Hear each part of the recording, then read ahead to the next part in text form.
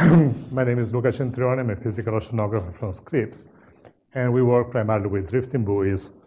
So we have a global program called the Global Drifter Program, and what you see right here is a map of actual data collected with drifting buoys through the year. So a lot of data we collect, and what I'm going to do today, I'm going to kind of present an overview of what we did in the past few years, starting with Aziri through NASCAR and Misobob, and so a little summary of what the main results are, and a few words about the coming plans for Misobob this year. And a lot of this work has been done by Verena, which is my collaborator at Scripps. Now, why do we do drifting buoys? And this is kind of a summary of the big picture of why drifter data are important. And by drifter, I spend a few words about what a drifter is, because it's not clear to everybody how the technology works. Sometimes people ask me how often do they come up to the surface. It's not Argo, it's drifting buoys, surface stuff, okay? So there are three main big areas where we have a big impact. The first one is SST, in situ measurements, which reflects into calibration and validation of satellite products. So the drifters are provided the baseline of observations through which satellite observations calibrated and validated, mainly validated, not calibrated. Second big area is numerical weather prediction. So many drifters have barometers installed, and the availability of data in real time through the global telecommunication system makes sure that the data are ingested into models, and they have a large positive impact on numerical weather prediction and making sure the error is small. And then ocean currents, okay? Ocean currents is the third thing, which is not much of a concern beyond oceanography, but it's very important to many of us. All right, so drifters look like that. Imagine a surface buoy with a microcomputer inside and sensors, so a thermometer to measure temperature, and sometimes it's not shown here, but a barometer to measure atmospheric pressure. And for Aziri, we had salinity sensors installed too, because one of the goals was to look at the variability or the spatial and temporal variability of sea surface salinity. So starting with Aziri, we deployed 36 drifters that we manufacture as Scripps, and this is the main region where the deployment occurred. This is like a large vision of the deployment configuration. And so those data were used to essentially look at the kind of correlation of the sea surface salinity.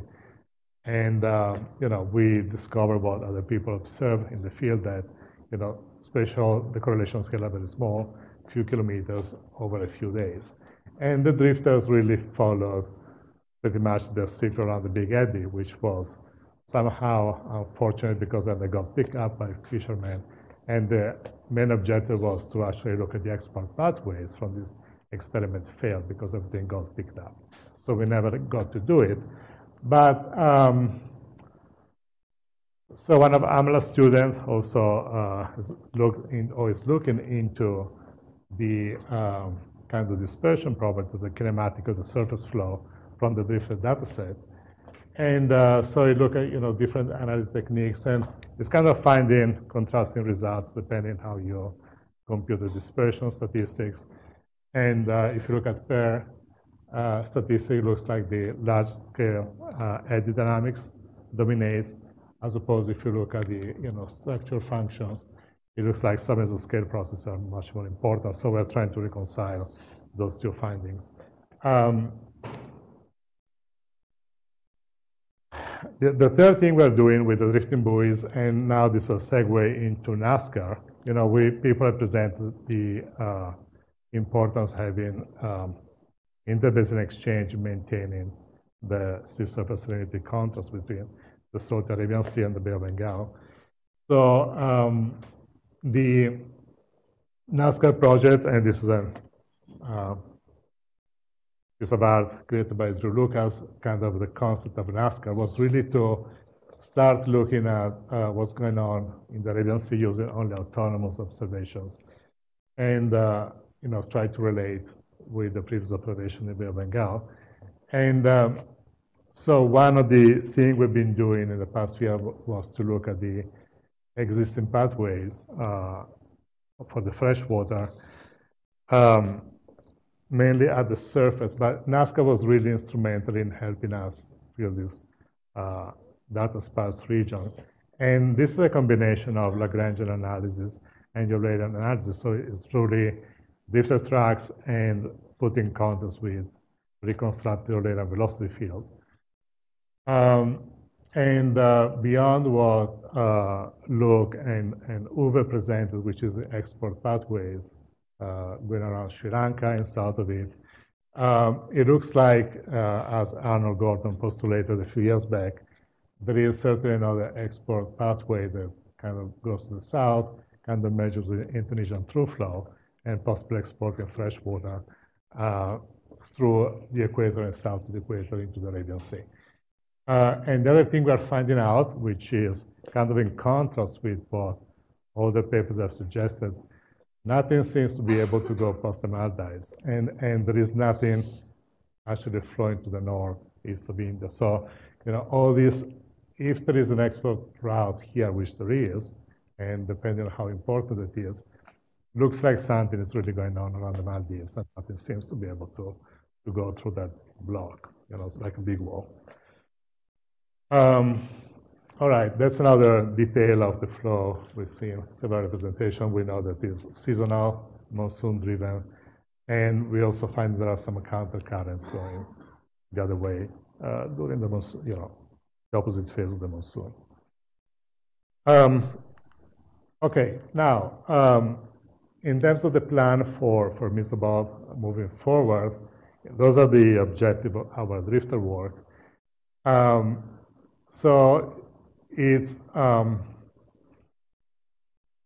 of the things we're going to do is, all drifters will have a barometer installed, because one of the focuses is the, intraseasonal oscillation of the monsoon. So surface drifter data, surface sea level pressure data are important. And this is an example of why. So for two reasons. One, of course, is you want to observe the circulation of the atmosphere with in situ data. The other thing, we know that drifter data have a huge effect on numerical weather prediction. And this is an example of a computation of the impact per observation that is computed by NASA on an operational basis. And what this is the impact computed as a using the dry energy norm. So you compute the energy of the atmosphere, and every observation contributes a little bit to that metric. And when you do that, you normalize by the number of observations. Drifter very often are the number one in terms of impact. And the second one is, balloons, and then drop zones, and so on and so forth. So we know the impact is very big. So as a zero order, it's important to have those observations in the Bay of Bengal during this experiment. And then, for further analysis, to better understand the circulation of the atmosphere, this is like a baseline measurement that we want to have. So this is what we did last year, a couple of air deployments, a couple of wave buoys, and a couple of barometer drifters. And those are drifters deployed by Hemant during his cruise. And for this year, those are the numbers. A total of 20, I think it's 35. So the heavier is 35, okay? Not 25. And 5 of those will be mini-mast band that Lou mentioned. So they can also measure surface wind, 5 of those. So I'm happy to discuss those numbers. We may be able to deploy a little bit more, so if there is an opportunity. But so I'm going to stop here with those conclusions. I'll take any questions. Thank you.